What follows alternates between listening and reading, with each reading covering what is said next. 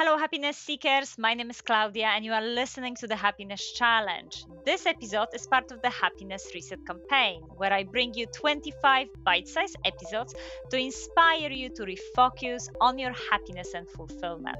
In each short episode, I bring you one practical hack to create more happiness at work, in relationships, and most importantly, in your own skin. Follow me on LinkedIn and join my newsletter to share what hacks you are finding useful and to get free tickets to a webinar on the science of happiness that I'll be hosting in February. And in this hack, we are exploring the power of nourishing yourself. I am here with Tamsin Hartley, a coach and a trainer, and author of an amazing book called The Listening Space, New Path to the Personal Discovery, and a book of poems called Capture Moments. Welcome, Tamsin. Hello, thank you for having me along again. It's lovely to be here. Tamsin, today you're presenting with us a slightly different hack than to the previous episode. What is your happiness hack then? The happiness hack I'm going to be presenting is the importance of nourishing yourself. Fantastic. So I was introduced to a phrase that I really like recently, and it's putting yourself on the list of people that you take care of. So this activity that I'm going to share with you today is all about nourishing yourself and coming to know what nourishes you. Very important from the perspective of that well-being. But again, some of us may be saying, well, Tamsin, I have limited time, and I also should be adding myself to the list of all of the other people I'm taking care of. That might be a bit too much of a stretch. So why actually self-care is important to our happiness? Self-care is actually vital to our happiness. If we let our tanks run low, then it's really difficult to give to others. It's really difficult to give to your work.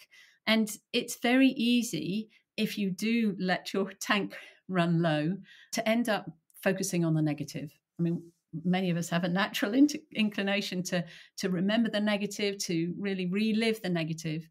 And Nourish is about just taking in the good, taking in the positive experiences, and really kind of reliving that so that you can re-experience those good feelings. Yes, absolutely. So we often cannot really give and support other people if we're not having that energy, that attention, and we're not really looking after ourselves. We kind of know it in principle, isn't it? But much harder in practice. So, what is specifically the hack or meditation you are presenting today for us to help us to kind of move towards that state that we are looking after ourselves? Yeah, so I'm going to share with you an activity that I call experience mapping. And what this involves is I'm going to invite the listeners to think of an experience, maybe a recent experience, that you found nourishing. Now, it might have been something that others did for you. It might have been something that you did for yourself. It might have involved others. It might have just been yourself. It doesn't matter. But thinking of a recent experience where you felt nourished. And if you need to press pause to think of that, then you can do so now. And I'm going to invite you to bring your awareness to the different aspects of your experience. So you're not just thinking through this experience, but you're actually feeling it all over again.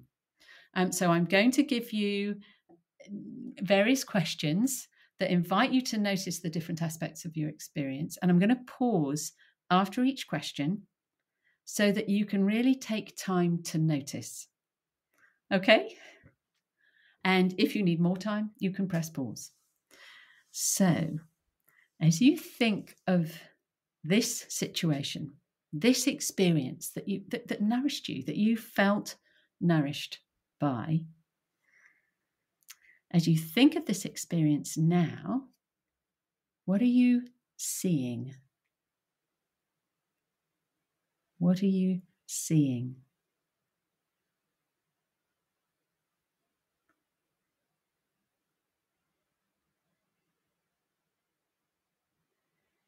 And as you think of this experience, what are you hearing? What are you hearing?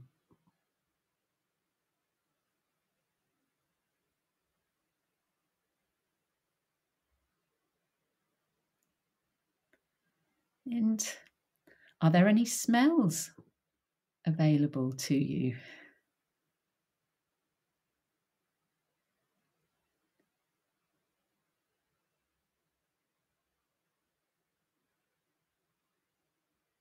Are there any tastes available to you?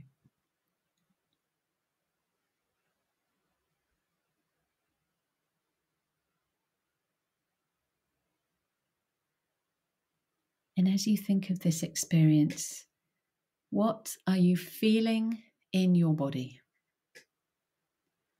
What are you feeling in your body?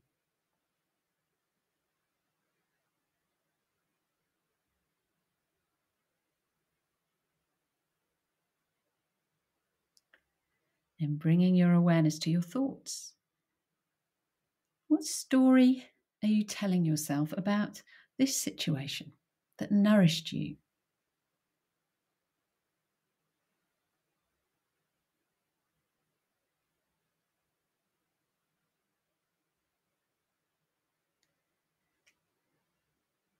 And what are you thinking about yourself?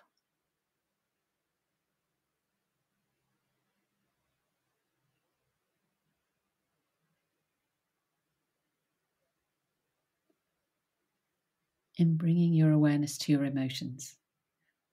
What emotions are you noticing?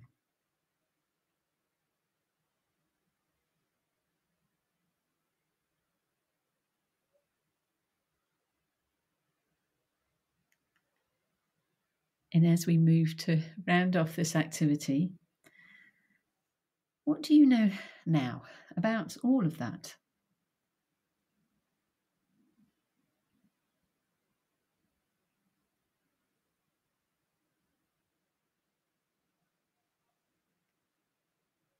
And perhaps what difference does knowing that make?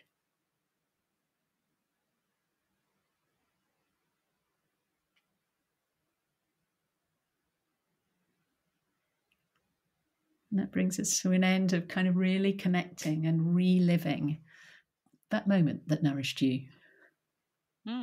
So fascinating, isn't it? Like I feel already slightly even more happier and buzz because I was thinking about something so positive.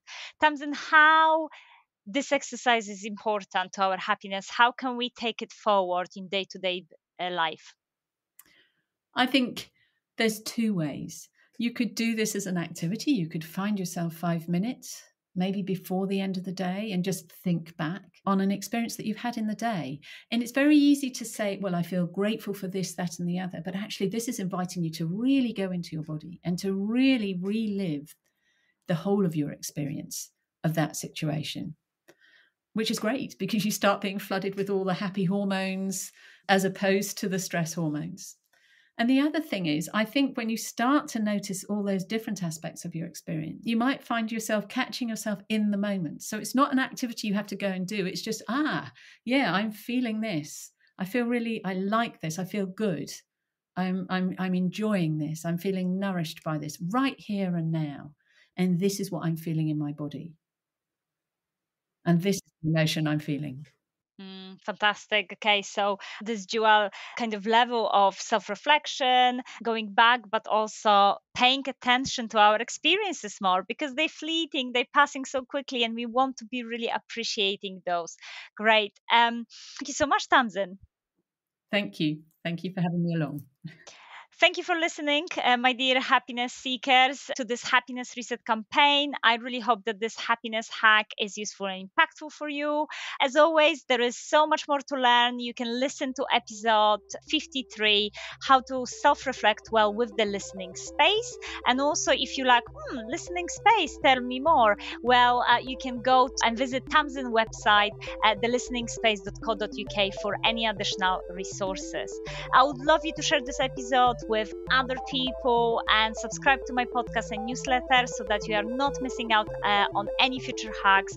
Thank you again for listening, and as always, I dare you to be happy. Bye.